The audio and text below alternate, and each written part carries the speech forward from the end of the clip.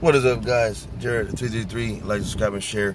Did you guys know there was actually gasoline in the makeup products at CVS and WALGREENS? So these stores are everywhere. Okay, coming from Brownsville, Texas. I've been in Las Vegas. They put these stores everywhere, and so they, first of all, they overcharge for all their stuff. It's like going to a convenience store, like a gas station. You're gonna get marked up on 100-200% on the prices, and they market their products, especially towards women, as healthy products, but they're not actually healthy at all. And they're filled with chemicals, and there's even propane, and which is gasoline, in the makeup products, specifically the lip gloss. Also, they're part of the pharmaceutical industry, which makes billions of dollars. But they're still going to charge 2 to 3 times upcharge and put chemicals. With that kind of money, you can easily avoid those things. Okay, guys, hope you enjoyed this video. Make sure you share this video with your friends on Facebook and Twitter, Instagram. Peace out.